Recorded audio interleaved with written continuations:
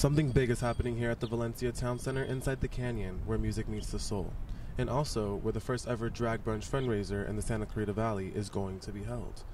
It's not only going to be a great time, but it's also going to be for a great cause. People are lining up to have fun at the first ever drag show here in Santa Clarita. However, that isn't the only reason they're here.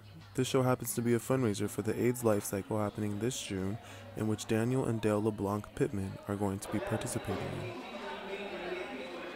So we are here today putting on a drag show for the AIDS life cycle, where all the proceeds actually go towards the AIDS life cycle to spread awareness about HIV and pretty much like get rid of the stigma behind it all. But you know what?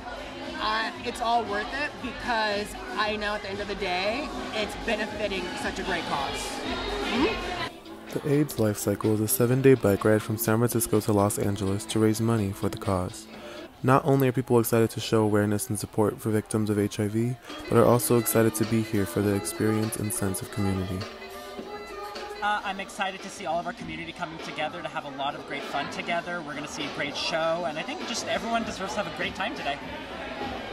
It's great to see Santa Clarita take this step in this direction, and here at the Canyon at the Westfield Valencia Town Center, what better way to celebrate diversity in the community than by a drag show? Alright guys, it seems the party is getting started, so for Canyon's